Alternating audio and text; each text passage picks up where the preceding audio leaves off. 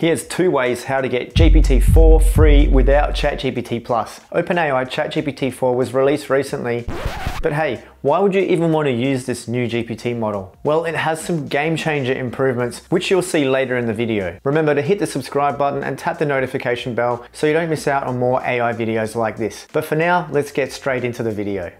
Here's how to use OpenAI ChatGPT-4 free with Poe.com. So yeah, come to Poe.com and then continue with a Google account.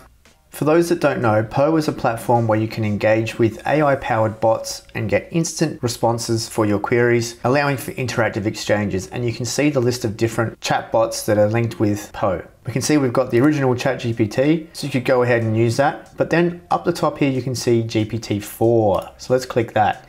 Now it does say limited access. You are limited to 1 ChatGPT-4 free prompt per day, which is only really useful for a quick on-the-fly request. So there's a result from GPT-4. We can see we've got 0 messages left today, and it says we can subscribe to support Poe and send more messages, but that remains to be seen.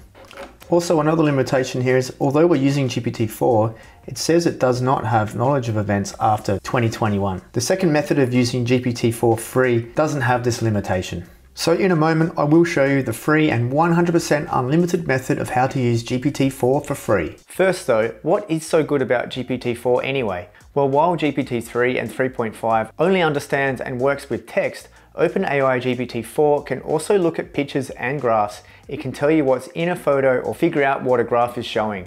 It can even create captions for pictures, which is helpful for making educational materials or social media posts. This makes GPT-4 a powerful tool for creating and learning. Most notably though, GPT-4 can access current news and browse the live web. This is key for ensuring the answers to your prompts are as accurate as possible. So if you're serious about wanting to use ChatGPT-4, including its new ChatGPT plugins update, which you can learn how to use in this video right here, then get ChatGPT Plus.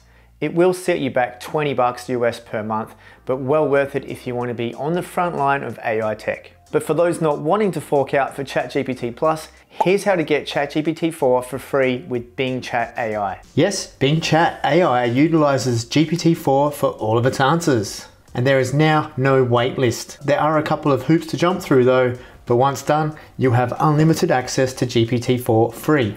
To use the new Bing Chat, head over to bing.com in any browser and tap Chat. You'll get this message saying chat mode's only available when you have access to the new Bing. But as I said, there is no waitlist, and to unlock conversational search, you have to use Microsoft Edge, web browser app from Microsoft. So we'll go ahead and download that.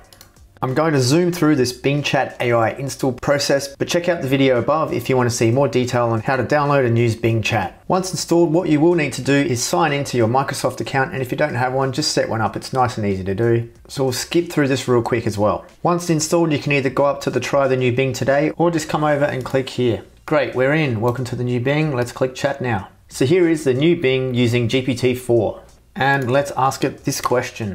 And here is the answer that yes, it is using GPT-4. It is missing a few features, but it is the only way to use GPT-4 for free at this time, besides that other workaround which I showed you before. Now check out this video to see how to use ChatGPT plugins with OpenAI ChatGPT-4.